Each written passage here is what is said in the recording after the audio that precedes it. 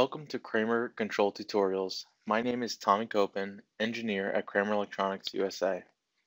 In this video, we will take a walk through the Driver Manager section of the Kconfig software and briefly explain all of its functions. For a more detailed explanation of pieces of the Driver Manager, please see later videos in the series.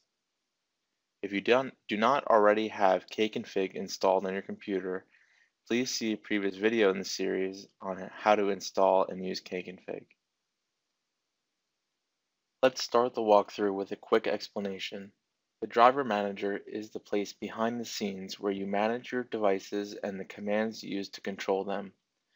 With Kconfig open, you can get to the Driver Manager by selecting the Driver Manager in the File menu or by clicking the Driver Manager quick link here. First screen you will see is the drivers tree. In the drivers tree, you will manage your drivers from a high level. The tree consists of 3 levels: manufacturers, devices, and revisions. From the drivers tree, you can create new drivers, edit driver names, and delete drivers. New drivers can be created in 2 ways. Drivers that have been previously created and saved onto your computer can be imported by clicking the Import Drivers button at the bottom of the screen. A new driver can also be created by clicking the plus button. Where you are currently selected in the tree will determine whether you create a new manufacturer, a new device, or a new revision with the plus button. Items in the tree can be renamed by clicking on the item and pressing the Edit button. Any item can be deleted by clicking on the minus button. If you wish to duplicate a driver, you can click on it and press the Duplicate button. Once you have created a driver, you can edit that driver by clicking the Edit button in the bottom right-hand corner, which will bring you to a new screen. For this example, I will choose Kramer's VP438 scaler to edit. If you would like to get back to the driver's tree at any time, click the driver's tree button. On the left-hand side, under the driver details, you will find the following information about the selected driver. You will see the manufacturer name, the model number, the driver revision, the device type, and the date the revision was created. These are mostly self-explanatory except for the device type. Device type allows you to choose what kind of device this is. You can choose options like scaler, matrix, projector, monitor, etc. I will explain later what effect this device type has on the driver as a whole. Next are driver settings, which contain serial settings for RS-232 control and Ethernet settings for Ethernet control. These serve as the default settings for this driver and will allow a port to be automatically configured when the driver is selected by the port manager.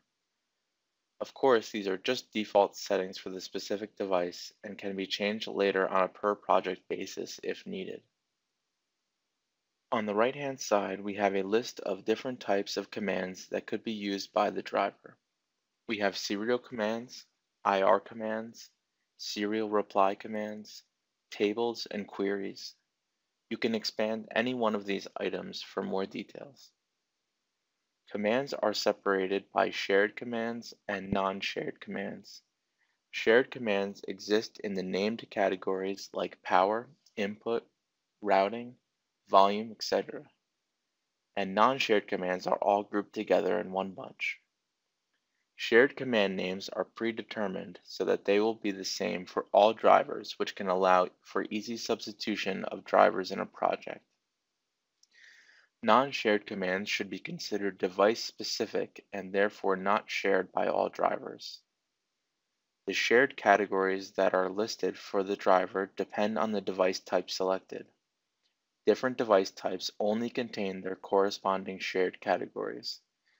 To see what shared categories and shared commands are available for each device type, you can click on the Commands Hierarchy button.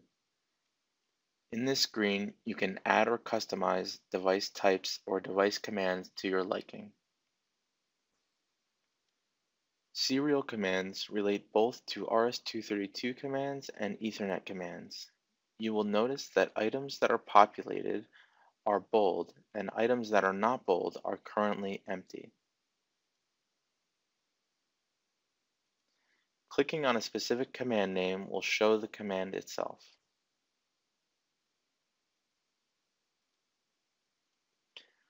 IR commands follow the same convention as serial commands, but they will be used specifically when that driver is selected for IR control. Serial replies contain the same shared and non-shared convention, but the commands here are what the device replies with when a command is received. Command replies allow you to use triggers like monitor events that listen for specific device replies to execute an action.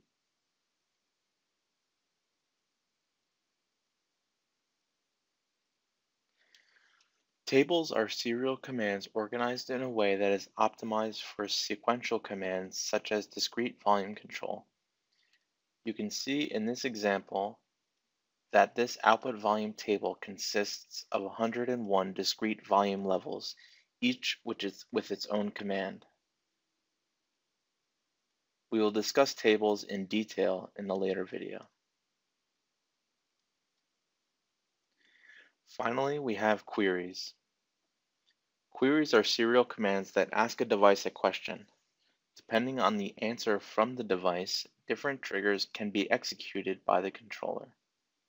In the driver manager, you will define the syntax for the question and for the different possible answers. We will discuss queries in detail in a later video. Once you are finished making changes to a driver, you can save your work by clicking either the OK or Apply button in the right-hand corner. If you would like to save this driver to your computer for backup purposes or to send it to a coworker, click the Export Driver button and save it.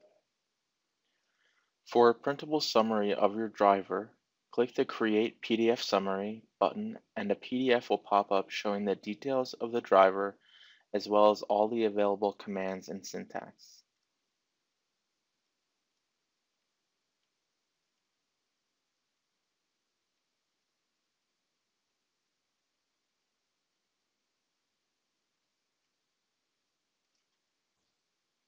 You should now have a basic understanding of what the driver manager is all about. To learn more, please check out other videos in the Kramer Control Tutorial series. For Kramer Electronics, I'm Tom Copen. Thanks for watching.